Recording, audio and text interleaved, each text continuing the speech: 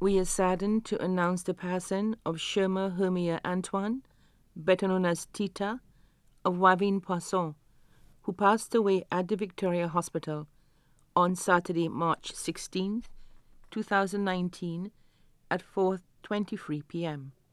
She was 65 years old. She was predeceased by her husband, Joseph Antoine, better known as Frankie, of Wavin-Poisson. Left to mourn her son, Curdy Darren Antoine of Alberta, Canada. Two sisters, Marilyn Peter of L'Abbaye, who was also her caretaker, employee of the Environmental Health Division. Leona Charles and husband of L'Abbaye.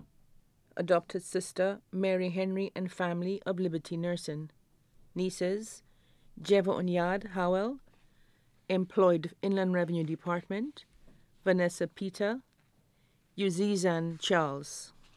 Nephew, Willem Peter, Benson Charles, Sheldon Peter, Royston Peter, Anthony Kyle Cyril. Two aunts, Clesina Montoute of Black Baby 4, Daphne Marshall, Jeremy and family of Barbados. Two uncles, Joseph Marshall, better known as Mathieu and family of Sarat, Gregory Shalry and family of Ye4, Jones Hippolyte of Black Baby 4 and family. Her best friend, Merlin Joseph.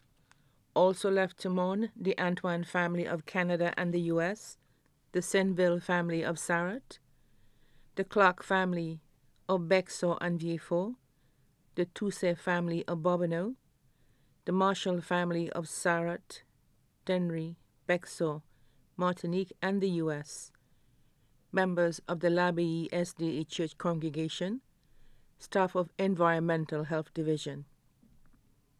The funeral service for the late Sherma Hermia Antoine, better known as Tita, will be held at the Zion Seventh-day Adventist Church L'Abbaye on Thursday, March 21, 2019, at 3 p.m., and then her body will be laid to rest at the L'Abbaye Cemetery.